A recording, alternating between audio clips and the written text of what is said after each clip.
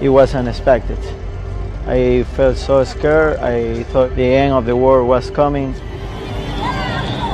I could see all the lights in the street were shaking from side to side, and hear the booms and the crashes as the houses around me began to collapse and people were running out.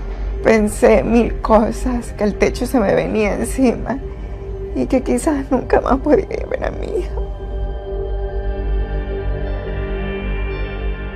Ecuador suffered a 7.8 earthquake. Some of the country is unscathed, but there are parts of it that are absolutely leveled. Over 500 people were killed. There are tens of thousands of people without a place to live. A house just like this behind me, parts of it is still standing, but there's no way you can live in it. And there's still aftershocks. And buildings are still crumbling. People are still getting hurt.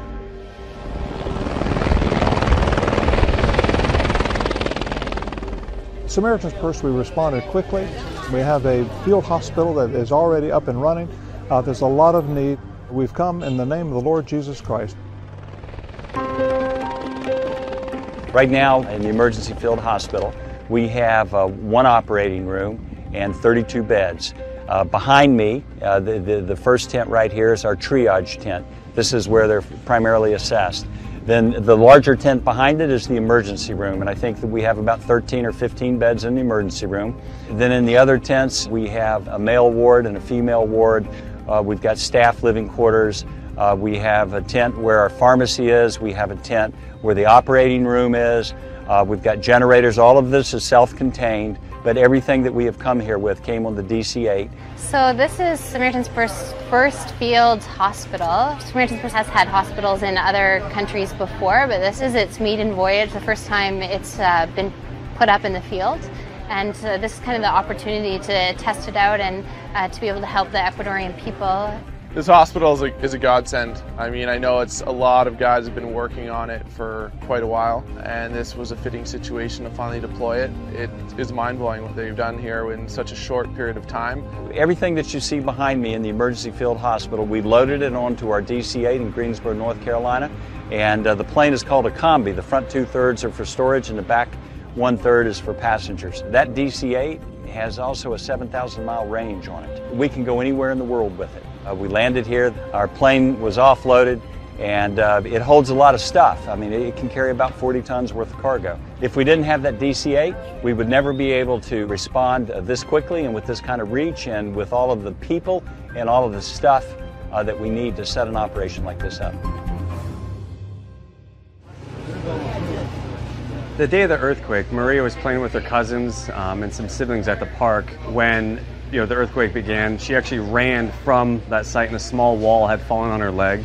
She unfortunately sustained some fractures, and of course she did need surgery. Early this morning we did surgery. She's doing great. Post-operatively she looks great. Vital signs have been stable. She's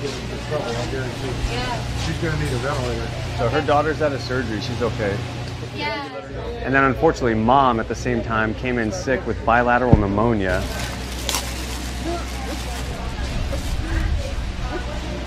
She's having a seizure right now, so. Can we just get the O2? But yeah, this family unfortunately really needs a lot of prayer. It's crushing. This is a horrible crisis. A lot of people have lost a lot of their livelihood, their lives, their loved ones. We're always looking for more, prayer, support. We can never ask that enough. That's why we're all here.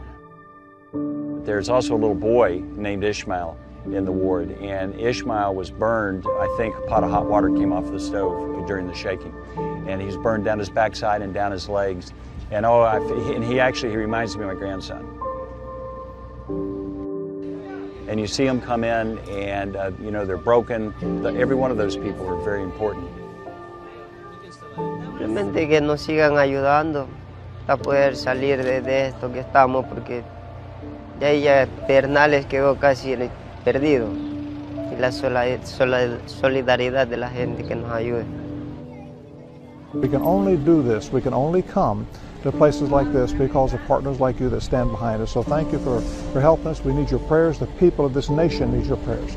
So thank you. Remember Ecuador.